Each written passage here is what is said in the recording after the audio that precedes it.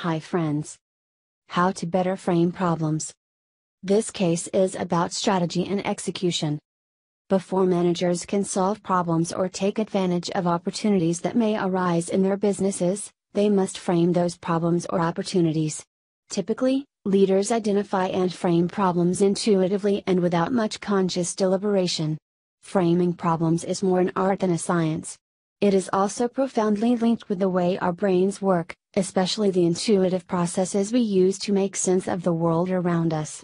This technical note illustrates how this process unfolds and how one can find a better frame, thus discovering actions that actually work to solve problems.